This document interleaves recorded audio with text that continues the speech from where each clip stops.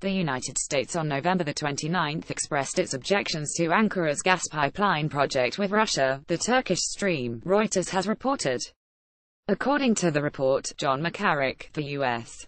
Deputy Assistant Secretary in the Department of State's Bureau of Energy Resources, stated that the U.S.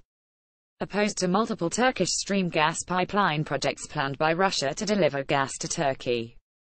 The Turkish Stream project envisages building a gas pipeline along the seabed of the Black Sea to the European part of Turkey and farther onto the border with Greece.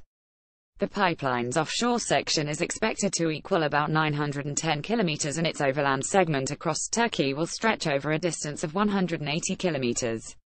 Separately, McCarrick also stated that Washington expected Russia's Nord Stream 2 gas pipeline to Germany not to be built, adding that if the Gazprom deal with European backers is reached, it will need to examine the contours of the deal before deciding whether European companies could face U.S. sanctions. He also called the Nord Stream 2 a political project by the Russian government meant to divert existing flows across Ukraine to Europe and deprive Ukraine of transit payments. McCarrick added that the U.S.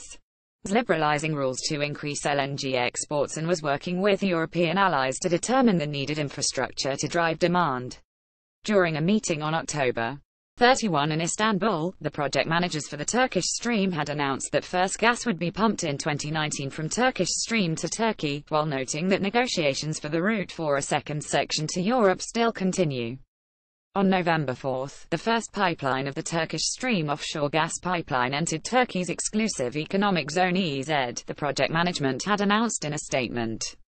In total, some 448 kilometers of the pipeline were laid down, equally divided over the two lines, according to the statement, which added that the construction of nearly 25% of the offshore pipeline section has been completed in less than 6 months.